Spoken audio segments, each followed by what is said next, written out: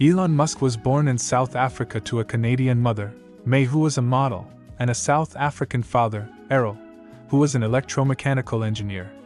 Elon Musk started his first business at the age of 12 when he sold software he created called Blaster to the computer magazine publisher, PC and Office Technology for $500.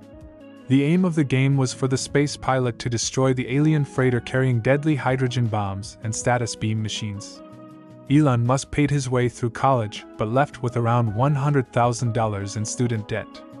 He did several jobs to pay his way, including being a cleaner at a lumber mill for $18 an hour.